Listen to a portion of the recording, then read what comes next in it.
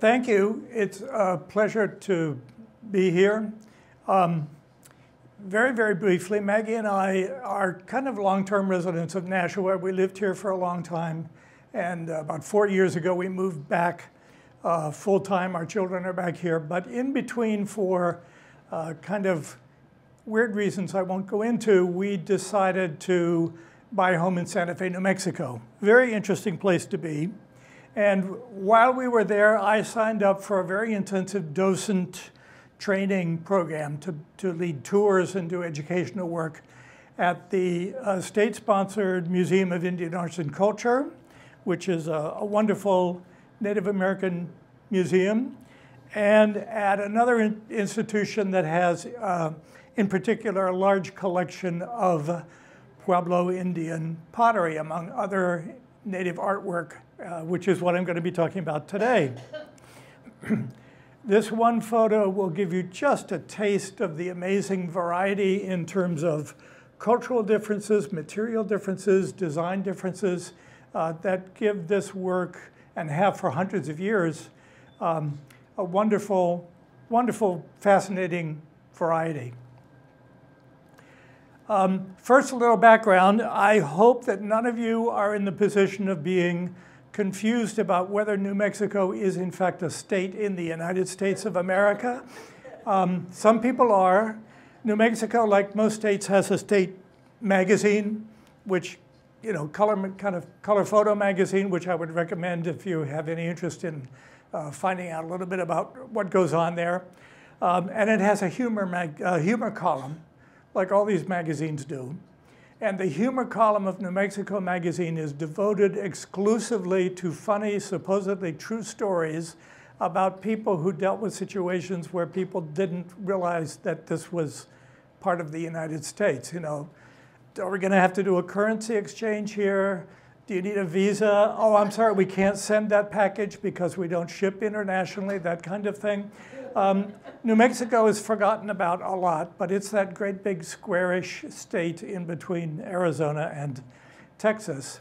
And it has a really remarkable culture as well as fantastic scenery that makes it well worth the visit and well worth living there for many years. The other thing people get confused about is it gets cold there. We would come back at Christmas to visit our children, and we'd be flying back out there, and people would say, oh, you're going back to Arizona to warm up. And we'd have to say first, well, no, it's New Mexico, not Arizona. It's not the same. And yes, it gets cold there because Santa Fe is at 7,000 feet. It's got fully 2,000 feet on the famous mile-high city of Denver. It's the highest state capital in the country. So it has a real winter out there, not usually a lot of snow. But there is a beautiful, fairly respectable ski area right straight uphill from the city that goes up to 11,000 and 12,000 feet. And I've skied down that trail probably about 1,000 times in 15 years. But it's a marvelous place to be all year round. There's a lot going on. The biggest event of the entire year, I think it's fair to say, is Indian Market, when hundreds of native artists from all over the country come to Santa Fe, bring the things that they've created, and tens of thousands of people show up to see and to collect. It's a major, really fascinating event. And on top of that, all year long, every day, you will find native artists sitting under the portal of the Palace of the Governors, which is the historical Capitol building. Santa Fe has been the capital of of what's now New Mexico for 400 years, since long before it was part of the United States, long before the United States existed, long before even New Mexico as a territory existed. It's been the capital, so it's one of the fascinating things about it. And you'll find native people under this portal every day of the year in all kinds of weather, with pottery and jewelry and a lot of other things that can be wonderful to look at and collect, of course. So how did we come here? Coronado led the first major Spanish expedition up into the Southwest. In 1540, brought a ton of people and cattle and everything else with him, not looking to settle permanently, but looking largely for gold and silver, which they didn't find much of because, as you may know, there's not much gold and silver out in most parts of that part of the country. And so after a couple of years, they went back to Mexico and didn't come back en masse for quite a while long after that. But what they did encounter on their journeys was groups of native people living in very tight-knit agricultural communities with multi-story adobe architecture like this that I'm sure you've seen pictures of if you haven't had a chance to visit out there. And because they were so distinctive in their architecture and in their lifestyle, the Spanish referred to them as Pueblo, which of course is the Spanish name for a town or community. And although they called themselves many different things at the time, of course, they have accepted to this day Pueblo as a kind of group designation for the cultures of this part of the country. So in spite of all the predations that native people suffered out there, as they did elsewhere in the country, the Pueblo people were able to maintain possession of at least a portion of their traditional lands. And today, there are 19 established Pueblo communities in New Mexico and one in Arizona, actually. So the talk is a bit about New Mexico and Arizona. You're vindicated. They are small native nations, in effect. They have local governments and jurisdiction over some portion of their own affairs. They work very hard to keep their native languages alive, even in the face of television and everything else in the modern world. They speak about half a dozen different old ancient languages in their communities, and they have, although they have a lot in common, being in this part of the country together, or in the same general area at least, there are cultural differences that are part of what makes the art that they create endlessly fascinating. Looking back, we could go back 10,000 years, of course. Some of you may have heard the word, maybe possibly in one of Michelle's talks at some point, about Clovis. Clovis is actually a tiny town in southeastern New Mexico where some of the earliest native artifacts, arrowheads and stuff were found that were dated back to about 10,000 years, and then they pushed the date back to 12,000 years ago, and there's now a lot of controversy about how long before that. Some people might have been here, however they came, but we can certainly trace very active history back easily 1,000 years. The Chaco area in the northwestern part of the state is in this beautiful region. This is actually a modern photograph of Chaco Canyon. You can see the canyon.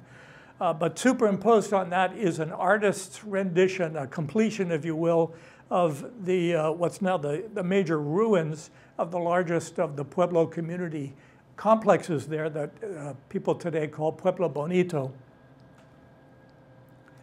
But even today, there are just amazing portions of it that are still standing, like this amazing, try building a dry stone wall like that and have it stand up for 1,000 years. It's really an amazing place to go visit, a major attraction and a national monument.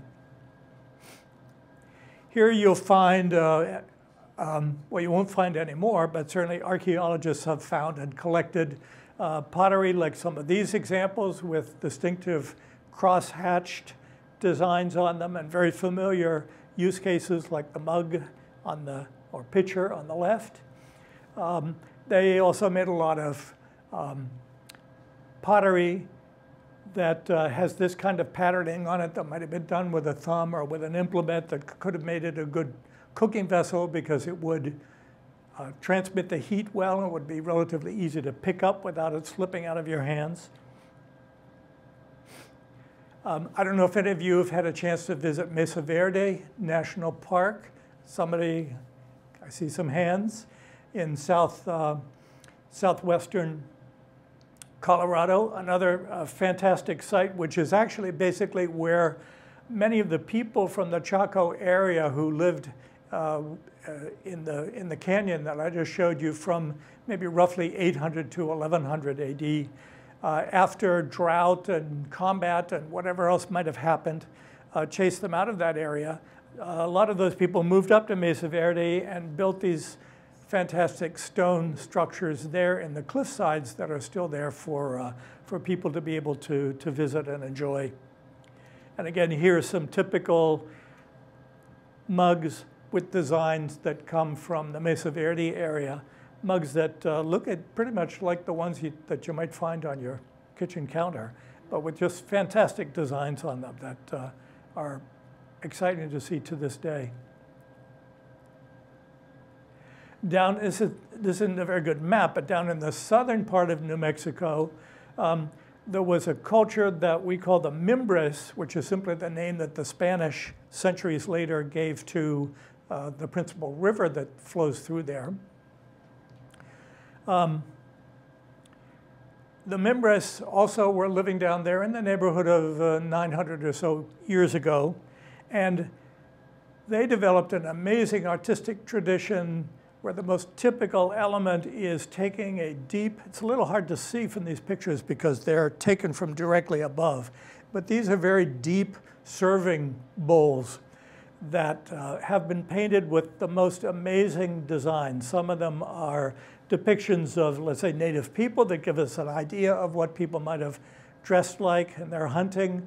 Some of them are animals.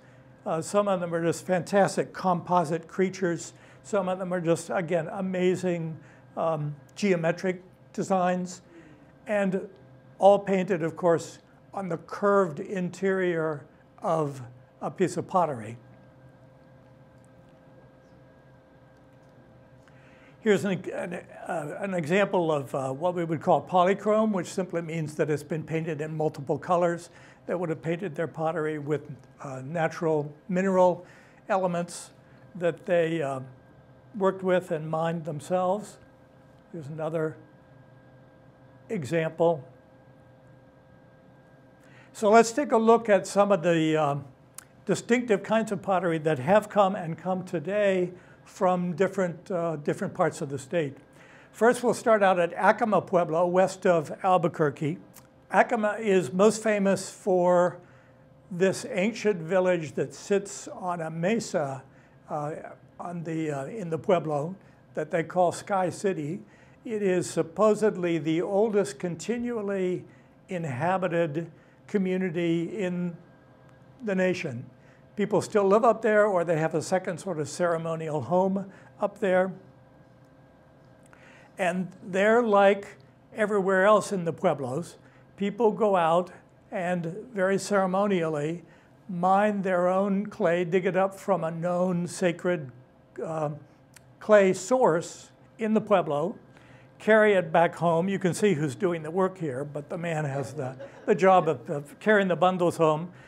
Today, they might show up with a pickup truck and empty 5-gallon joint compound buckets and pick it all up, but nonetheless, it's processed still pretty much the same way today. Broken up, washed, rinsed, filtered, until they wind up with clay that looks pretty much like what a potter might show up, might be able to get in a store today, but all done by hand. This series of photographs gives you a little bit of an idea of how the pottery is actually formed. They don't throw pots on a wheel. It's all done, all the shape, all the proportion and the roundness of it is all done by eye. You start out by simply taking a blob of clay and putting a thumb hole in it and beginning to make a shape, and then putting that inside a shell that could be a dish, or it could be, like you see in the photo here, a piece of a broken old pot, in order to shape the bottom of it in a container that some people call a puki, to get started.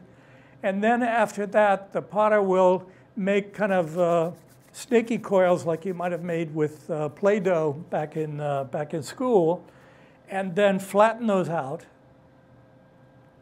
and one by one layer those around the edge of the top of what you're working with in order to extend the pot one piece at a time, using a piece of wood or an antelope bone or something like that. The shaping process continues, and then you add layer after layer of clay to the top, shaping it as you go in order to get the piece that you're aiming for. This is a guy named Franklin Peters, from a potter from Acoma, Pueblo, who I was able to film in one of the pottery galleries in Santa Fe. And here he is making use of an ancient tool that you might recognize as the bottom of a sardine can, that he decided was just the perfect tool for smoothing out the outside surface of the pot. And then he's just using a smooth river stone to polish the outside of the pot. There's no glaze, no other artificial coating to give the shininess of the outside of the pot. It's all done simply by hand polishing the clay itself.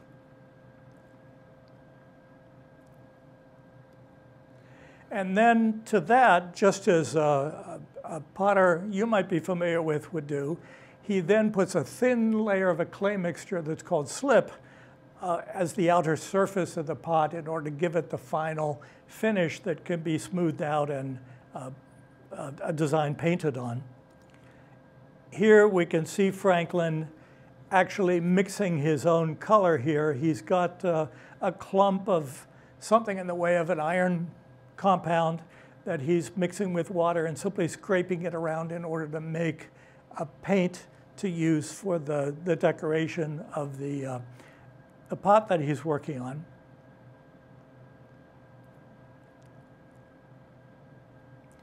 And when that's done, that dries to a kind of grayish color in this case, as you can see, he starts the design. The design is improvised. It could incorporate some traditional symbols. It might simply be his own design ideas. It could be really anything that he wants it to be at all. All laid out by eye.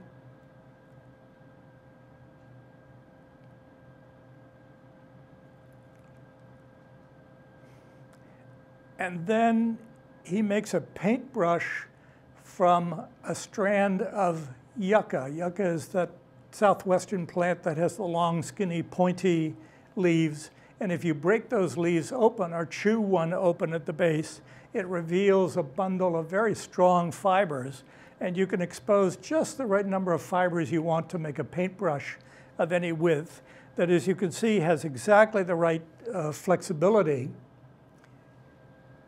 to be able to paint on this curved surface. See how easy that is?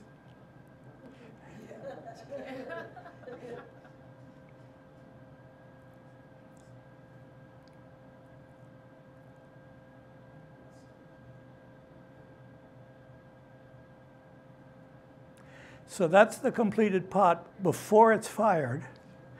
and then a similar one after it's fired.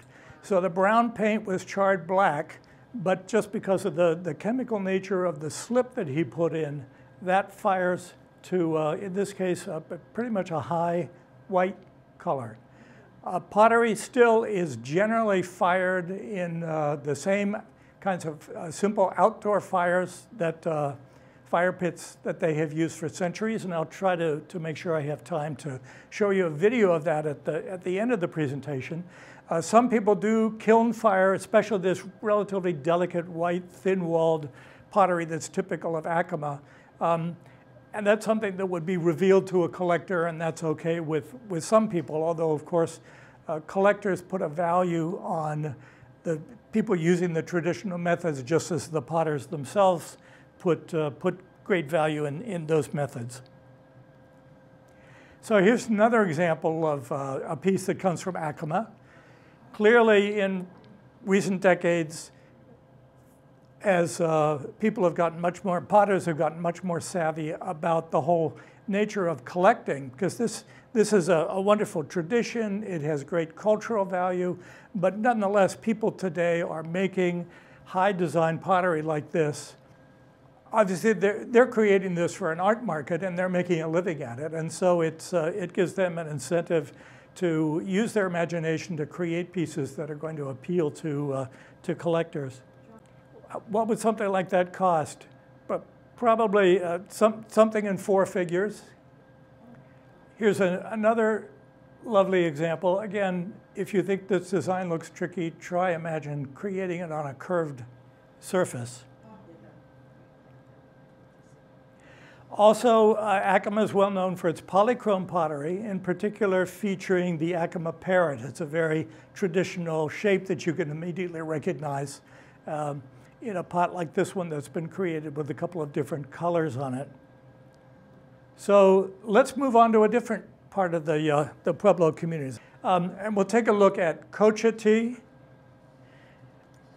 on one side of the Rio Grande River in between Albuquerque and Santa Fe, and more or less right across the river, Santo Domingo Pueblo. These two pueblos have a lot in common. They speak the same native language. They have a lot of the same ceremonial values. And a pot like this might be very typical of either place. They make a lot of pottery that has this kind of design of very strong markings, like the black lines that draw your eye into the empty space in between the lines. Here's a picture of Robert Tenorio, who's one of the masters of Santo Domingo pottery, with one of his pots that has very traditional designs on it. And here's another plate that he's made decorated with images of birds. And you might look at this and say, oh, that's a lovely design. But what you need to understand is that at Santo Domingo, they are traditionally very hesitant to let people portray even images of animals in things that they create. And certainly realistic images of people would be absolutely forbidden. So Robert is somewhat pushing the envelope here when he creates a piece like this. And it's not like an artist in New York who's pushing the envelope and trying to do something different from what's been done before. He could genuinely get in trouble with the Pueblo governorship if he creates pieces that are too much out of line with what the longstanding traditions dictate. So it's something he has to be careful about. So here's another piece. I think this one actually comes from Cochiti. And as you can see, it looks very much with the black designs that sort of draw your eye into the empty space in between. Looks very much like the first older pot that we saw.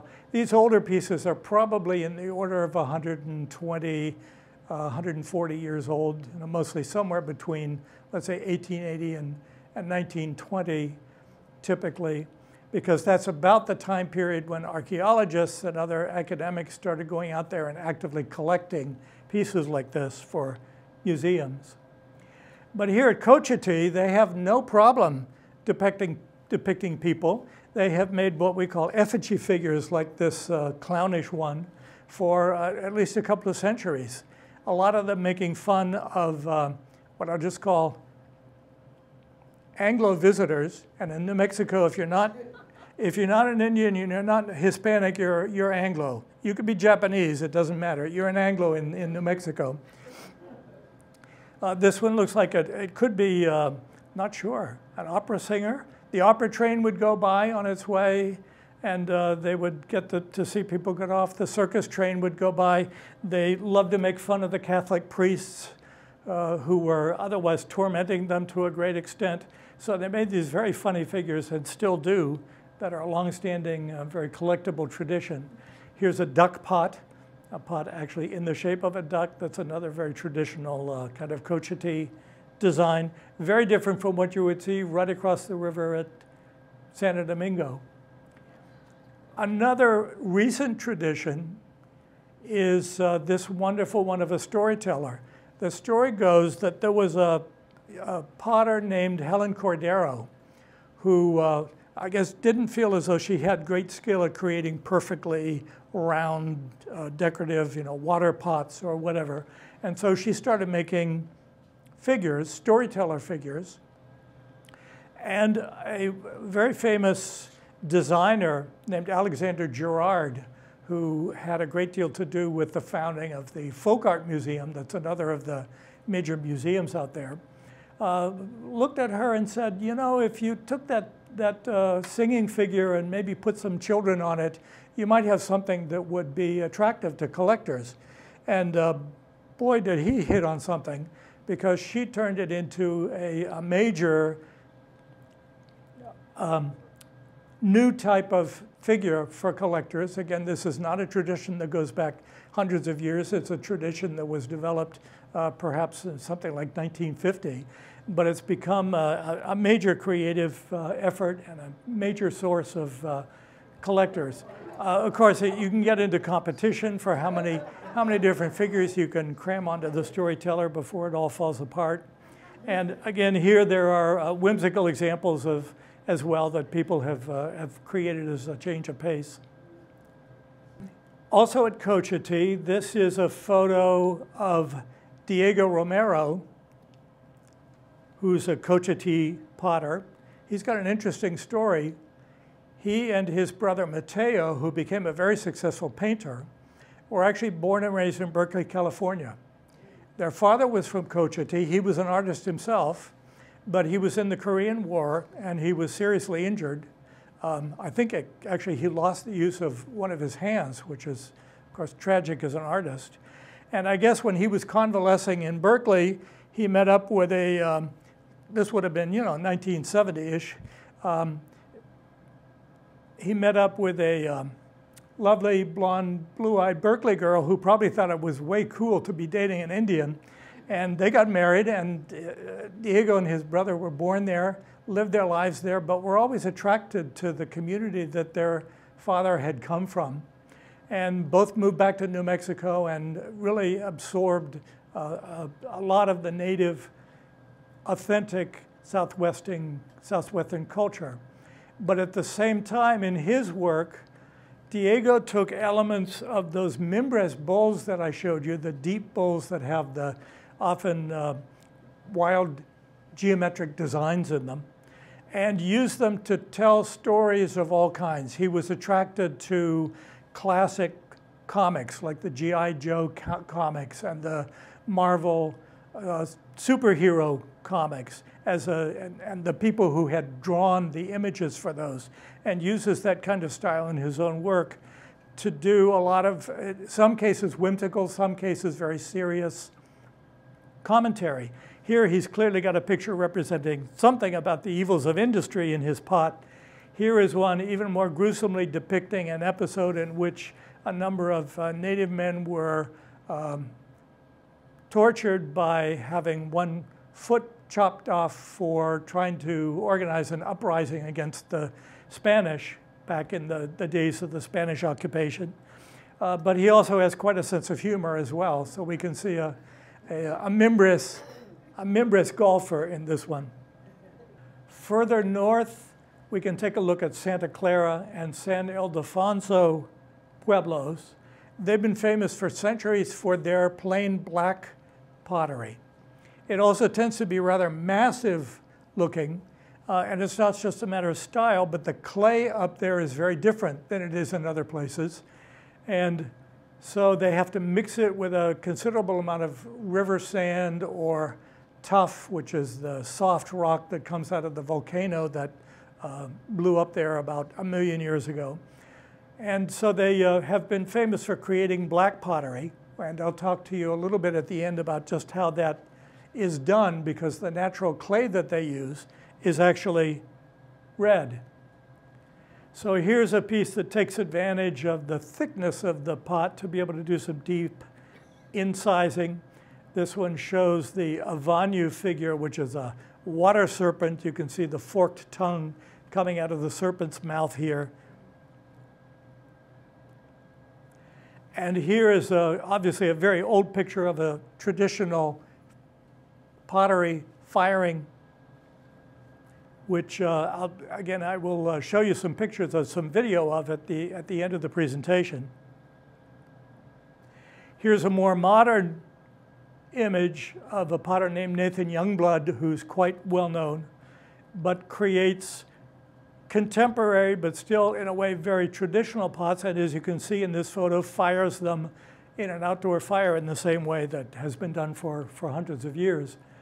And here's an example of his work. So you can see the direct connection with the older pieces that are beautiful, but not quite so exquisitely finished. And this is a pot that he did that's typical of his very, very remarkable work.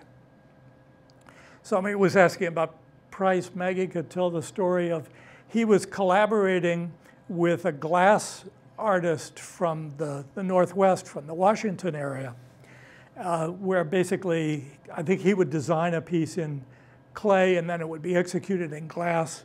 And Maggie attended a presentation where they were showing their pieces and passing around sort of a glass version of a pot like this around the audience.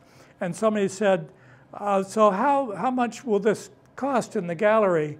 And Nathan said, oh, about $25,000. And the person who was holding it fortunately didn't drop it on the floor. But you have to understand that, especially when you're talking about name artists, this is taken seriously as serious artwork. Here is, again, a similar, rather simple pot, but a lovely one showing more the natural red color of the clay. And again, I will talk to you, show you in a moment how red turns to black. Tammy Garcia is one of the true superstars of the pottery world. So again, she's taken this very traditional technique of doing deep incising in pots and applied her own wonderful design sense, artistic sense, and color sense to a pot like this over on the right. We visited her in her home once on a museum tour, and she had an enormous version of a pot like this, maybe 2 feet high, that was in process sitting in the middle of the dining room table where her kids do their homework. And we were touring the house, and I think Maggie was talking to her husband, who owned the gallery where her work was displayed. And Maggie was talking about this because she had branched out into doing glass work and bronze. She's a very ambitious artist. And Maggie commented on her doing this fairly traditional piece, and he said, yes, that's a commission, actually. That's why she's doing it. That's going to sell for $150,000. So, probably the most famous of all of the Southwestern potters was Maria Martinez from San Ildefonso. This is one of the rare instances where women actually get the majority of the credit because she worked in tandem with her very talented artist husband, Julian.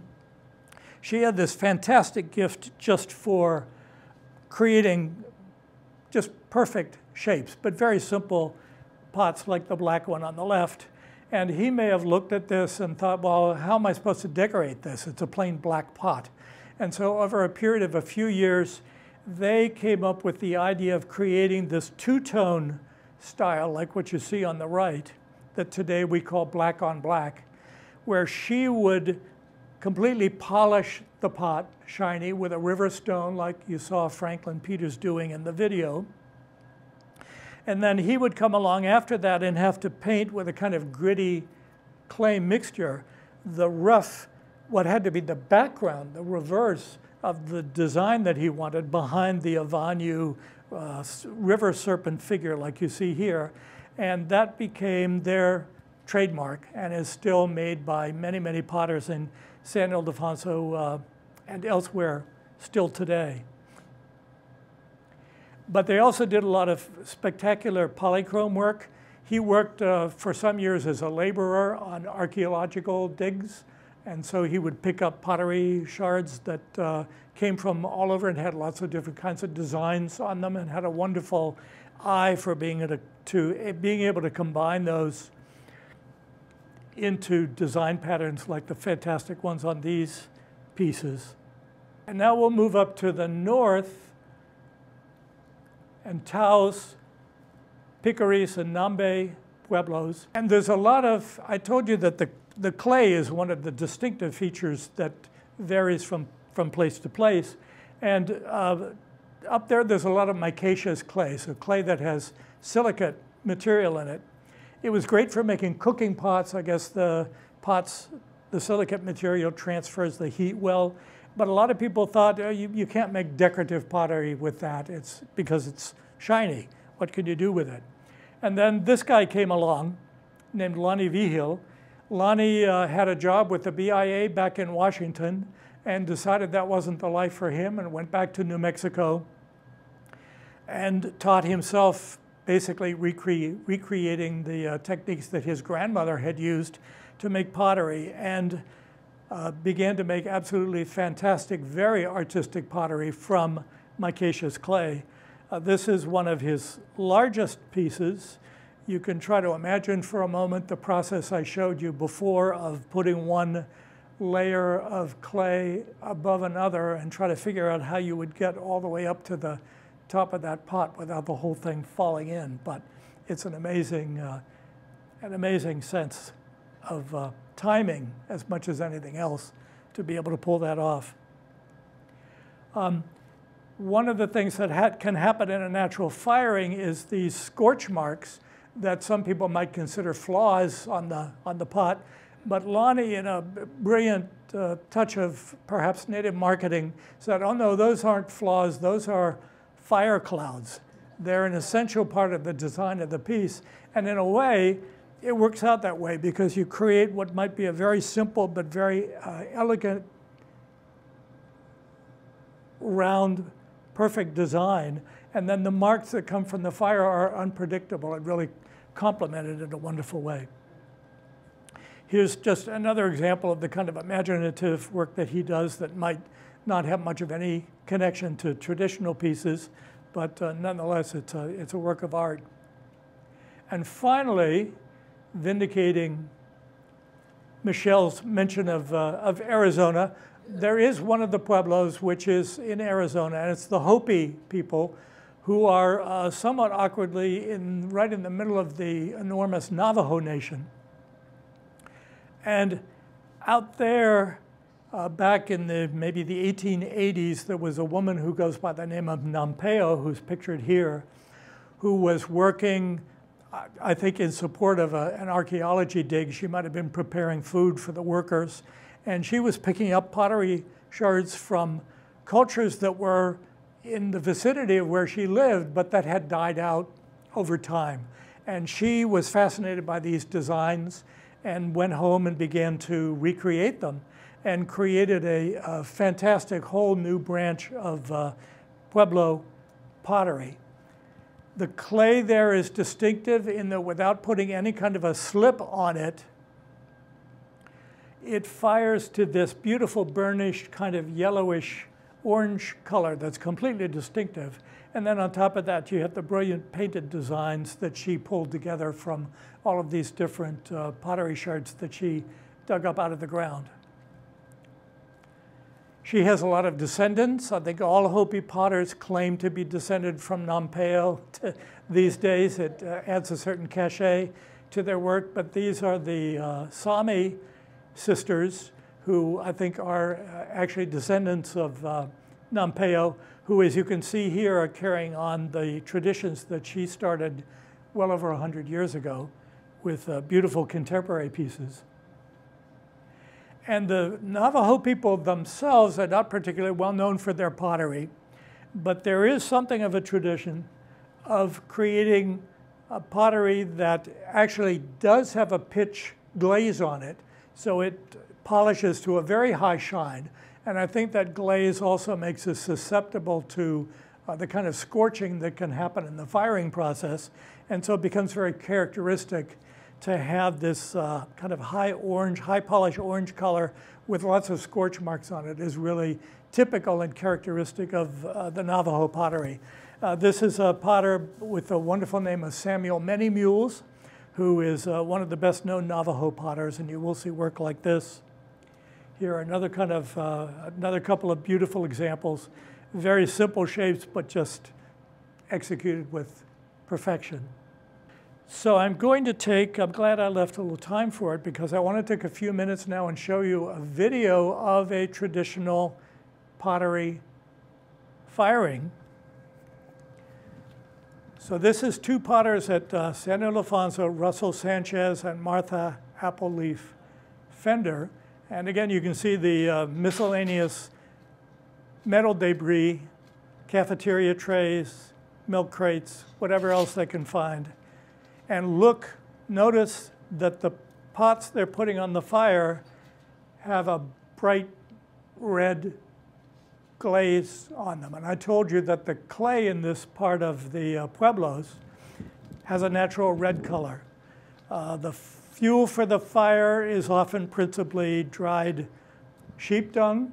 It burns very hot, I guess, and also it doesn't have any kind of pitch or resin in it that would scorch the pottery. A little cornmeal spread on the fire as a prayer.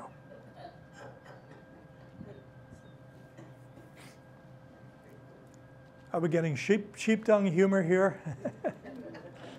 It's fun. Once it dries out, you wouldn't even know where it comes from.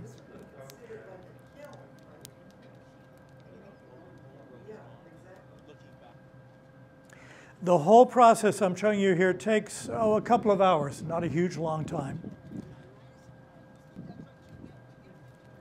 Sprinkling in little bits of additional wood to try to make the fire at first as hot as possible.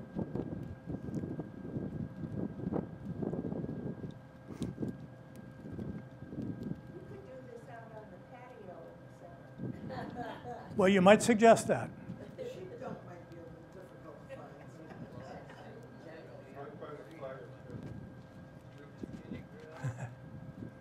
Try not to get burned.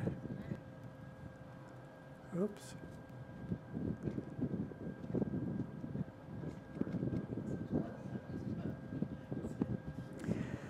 So here comes the magic part. After it's been going for about an hour, they take, more humor possibility here, powdered horse manure and completely bury the fire.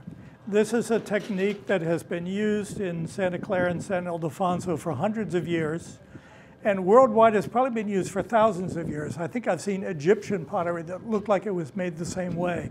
Burying the fire like this smothers it and robs it of oxygen while the fire inside is still very hot. And that causes a different chemical process to happen, that rather than oxidizing the natural red, whatever the red minerals are in the clay, it turns the pottery black. And this is how, as in the pieces that I showed you earlier, potters at Santa Clara and San Ildefonso have been making black pottery from red clay for hundreds of years. Isn't that amazing? Would you pick that up on a stick? Considering.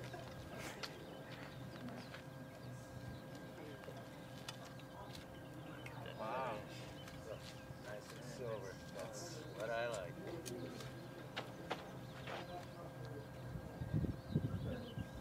What were you doing, John, when you were hanging around waiting for Oh, just talking to people. Look at I mean, actually, I was taking a lot of video. I just edited this 4-minute piece out of all of it. it'll burn up. Of course there's. Did you paint it or did everything? I'm sorry?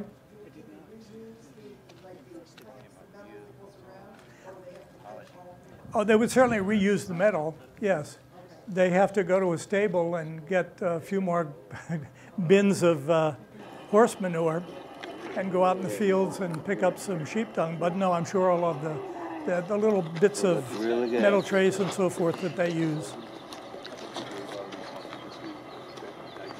are reusable. And just like a fine piece of crystal, if the piece has a nice ring to it, it means it came out well fired.